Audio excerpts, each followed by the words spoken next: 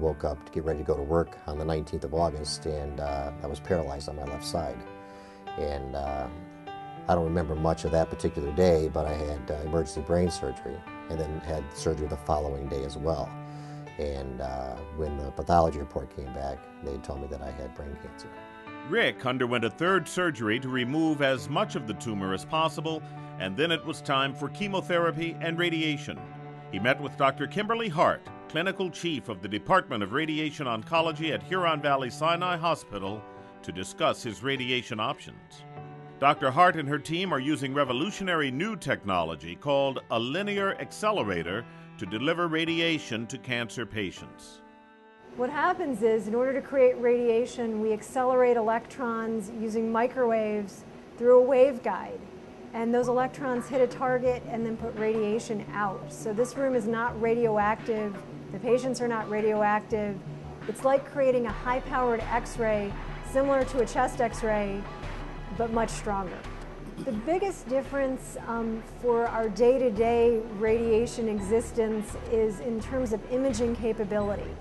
This machine is able to take images of patients during treatment to allow us to better target tumors, to treat less normal tissue, and to be able to give higher doses of radiation in a single fraction.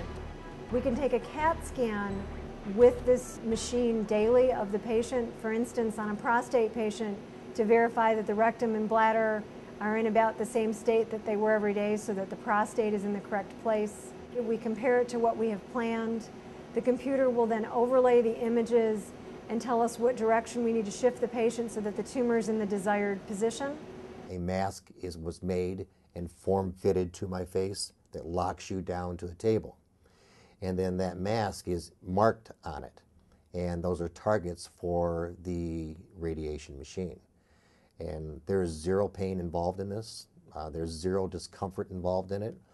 You get a shiny head, but other than that, it's pain-free. With any radiation you receive, they talk about skin irritations and possible burns. And I got this for 6.5 weeks, 5 days a week, and I never had a burn, and I didn't get any skin irritation. It was perfect. Rick was even feeling well enough to drive himself to and from appointments, and was in and out of treatment within about 15 minutes. What the cancer patient should know is this is going to provide more accurate targeting to their tumors, treating less normal tissue, and reducing the amount of time they have to spend on the radiation table. It may also, in selected cases, reduce the number of times they have to come here by being able to offer some of the specialized radiation therapy with fewer numbers of treatments to achieve the same goal for their tumor. Another benefit of the linear accelerator is its ability to perform the majority of radiation therapies, which basically means one-stop shopping for patients. So we can treat your average breast or prostate patient while also treating brain tumors. We don't need to send patients to other facilities. The technology is right here.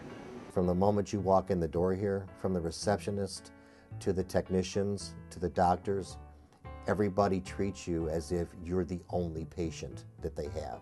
And at the end of a 6-week radiation process, and you're told today is your last day of radiation, I had mixed emotions. I was happy, number one, that hey, this process is done, we can move forward.